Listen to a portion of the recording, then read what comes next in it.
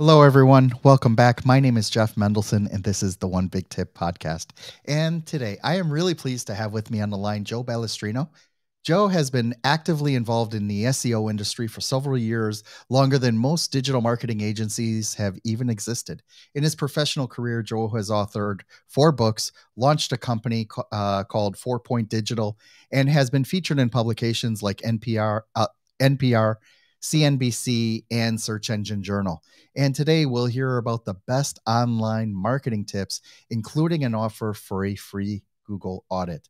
So, Joe, thank you so much for joining me. Welcome to the show. Hey, thanks. I'm happy to be here. I appreciate you putting me on the show. Yeah, so this is going to be a lot of fun. So you and I work in similar circles. I also own a digital marketing agency.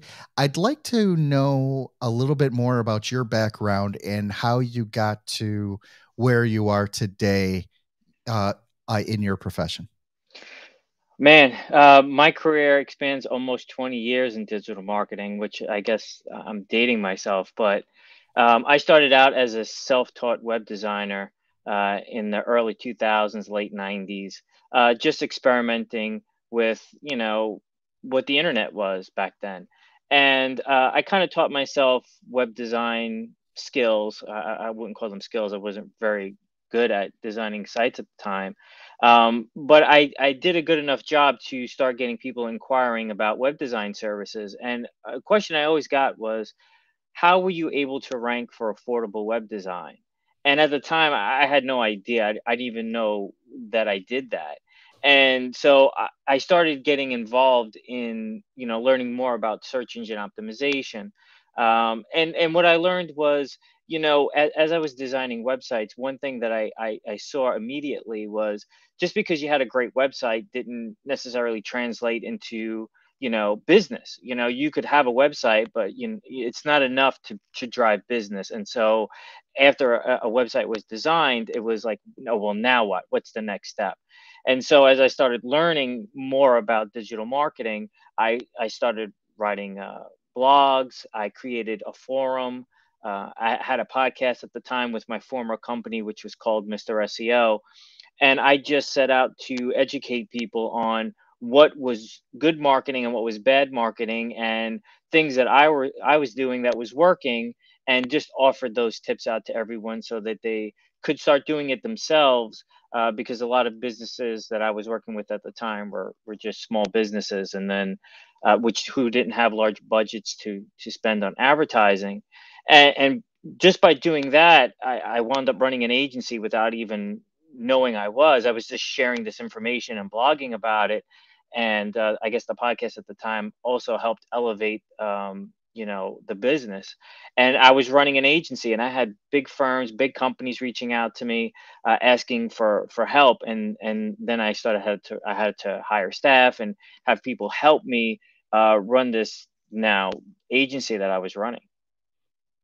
You know what's interesting is that the way you're telling the story is almost identical to the way I tell mine. Right? It's it started out as this thing where you could just do web design for people, and then you realize that there is so much more that businesses need, and even if they didn't even ask you for that, like you then had to step up to deliver, right? So you started out doing the websites, and it's like great, but the days of build it and they will come, those are long gone, right? So you can't just go build a website and then walk away. How are you going to market it? How are you going to get those how are you going to get that website found?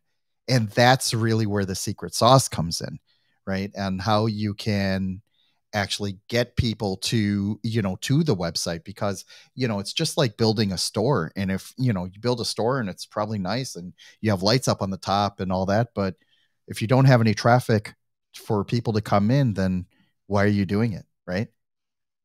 Well, and yeah, and it's discouraging to a business owner when they build a website and they don't. And even till this day, like almost 20 years later, it's still a problem. As I see it as a problem, is everybody focuses on the business idea, and then they focus on the website, but then they don't think about anything after.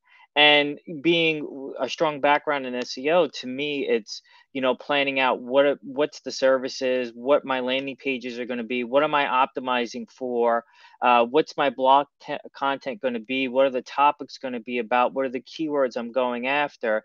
And still, a lot of people still contact me and say, my website's not ranking, or I don't know what to do. And it's like, before you even build your website, you have to have an SEO strategy, a marketing strategy, some kind of strategy, because that strategy is going to evolve around the content you have on your website. So it's, everything's minimal now, everything looks like an app, but if you don't think ahead of time of how you're going to structure your content, how that's going to line up with your marketing, you're kind of going to take a step back once you launch the site and pay all this money to have a site designed, to now have to revamp it to be in line with your marketing strategy. What's really interesting about that is, just search engine optimization. The way I explain it to people nowadays is that you're playing a game of football, right? Against another team that makes up all the rules, changes them at will, and you just got to go along with it, right? So, you want to get ranked for Google. There's, for a certain keyword, there are so many factors that go into it, right? You can't just go and say, well, I want to be the best, the best dog groomer in Miami. That's not, it's probably not the best, the best marketable keyword phrase to rank for. And B, as digital marketers, we don't own that platform, right? So people are going to pay us a lot of money to influence Google and other search engines in order to try to increase their rank. But at the end of the day, we don't have that much control over it, right? How do you explain that to people that, when they think like, oh, I want to rank number one for this particular keyword term, and then, sort of deflate them or bring them back down to earth on what is really achievable versus what it is that they think that they want? Well, yeah, what I typically like to do is, my process is to educate. So I'll talk to a person and I'll say, what are you thinking about? What do you think you should rank for? And they'll say, something very broad, like say shoes. I'm like, okay, that's great, shoes. But if you Google shoes, there's no intent around it. Like, when as you add more keywords to the term, the more specific you get, and the more keywords involved, the easier it is to rank. So think about it in those terms. Like, maybe a long-term goal is shoes, but you may sell men's shoes, women's shoes. Maybe they're brown leather shoes, men's brown leather shoes, size 6, or they're loafers. So you have to be very specific in the beginning, and then have a strategy where you're going to go after the low-hanging fruit or the easier to rank terms, and then you have terms that are a little bit more on the broad side, but are still very competitive and hard to rank for. But that's like a long-term strategy. And then, if you can, go after the very broad term. But it's important to understand that, how do people search for what you offer, and do you show up for those keywords? And if it's an SEO strategy and you're going up against people that sell the same exact thing, and there's a million of them, it's going to be really hard to compete in that space. And people, and I don't like to discourage businesses. I just try to get them to think differently. If you're selling an iPhone case, there's so much competition for it. It's almost virtually impossible to rank for that keyword.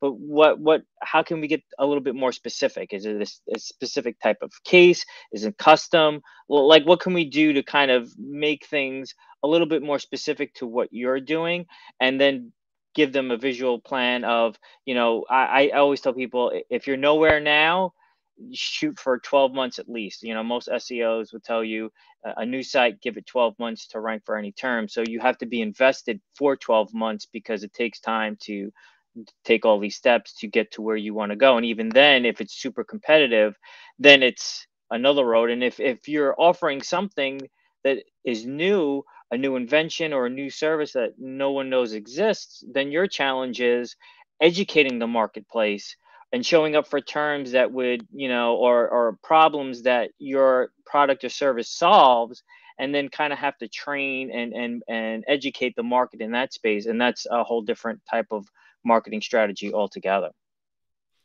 What's interesting about that is there are basically two tracks to getting this done. You can invest in the SEO route, which basically involves, like optimizing the site and then getting, backlinks from other places. And a good search engine optimizer is going to look at that entire landscape. But like you said, you still need time, right? So one way to cut through that time is to pay for it, right? Which is where the paid ads come in. And what happens there is that you don't necessarily you don't necessarily set it up for the long term. You set up these campaigns that basically, if you light it up in the morning, your ads will start showing in the afternoon. But the main difference is that now you are paying for that placement. Now you're paying to be on the top of that, of that keyword phrase that people may be searching for, and it may or may not bring you business, and it may or may not be even profitable for you. Let's talk a little bit about your one big tip, which is how to maximize, your success by going down the Google Ads route as opposed to the search engine route, so that you can get these businesses, the business that they want and that they're paying for, and that you're almost guaranteed to get for them, as opposed to a wish list of influencing a search engine that you're doing with organic search. How does that work? So there's pros and cons, right? As you mentioned, you have to pay. Pay to play. You have to pay to show up for these keywords. Where on the SEO side you don't. But with the paid side is you can get data much faster. And think about the SEO strategy where you have an idea of what the keyword is you want to rank for, and it could take you months or years to get there, to only realize that that doesn't translate to business. On the paid side, you can now go after every key term that you think your product or service should show up for, but now you have data. How many people clicked, how many people turned into leads, how many sales. And then you can take that data and then, fine tune it and focus in more on it to improve sales, by focusing on the keywords that are making you money.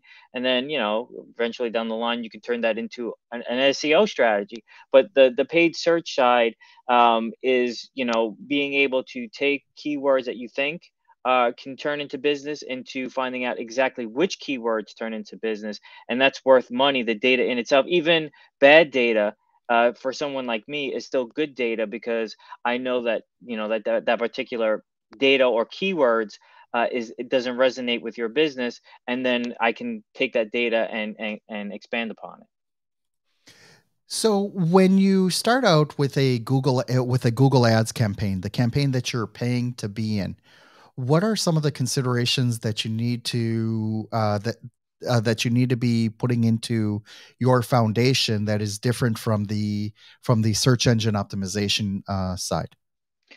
Well, I think they're very similar. When you bid on keywords, with the example I gave earlier of shoes, let's say we were advertising on men's brown loafers, let's say, you wouldn't send a user to the homepage of your website and then assume that they're going to navigate to the section that they're looking for, or use your search function on your website to find it.